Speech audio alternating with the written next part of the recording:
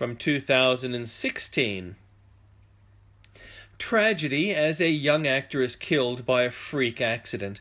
Anton Yelchin, who played Chekov in the reboot of Star Trek franchise, had a drive way with a steep gradient access to the road.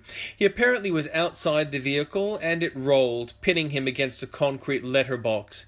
He had a big future. Thanks to the excellent political acumen of dry cleaner to the stars JFO, we have a working list for Senate voting in Victoria. Derryn Hinch's Justice Party, Liberal Democrats, Family First, Shooters and Fishers, and Nationals for the Senate. We don't have a list for the House of Representatives, but my tip is to vote LNP, as it is as essential that they retain government. Of course, there's a long view theory that says it might be better for Australia if the Australian Labor Party win the election and Malcolm Turnbull is removed as LNP leader. Turnbull is that bad, but the short-term cost of ALP is substantial. One ALP advert has it that there is over $130 billion in spending policy differences between the two parties.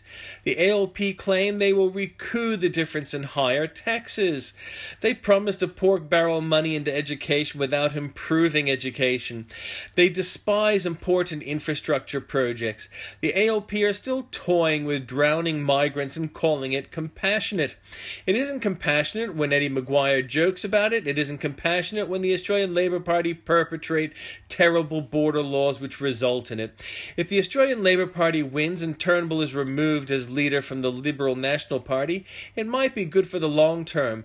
But in the short term, Australia will be much poorer, and people are likely to die as a result. Workers, migrants, and soldiers. For some, at the moment, the sex party has more credibility.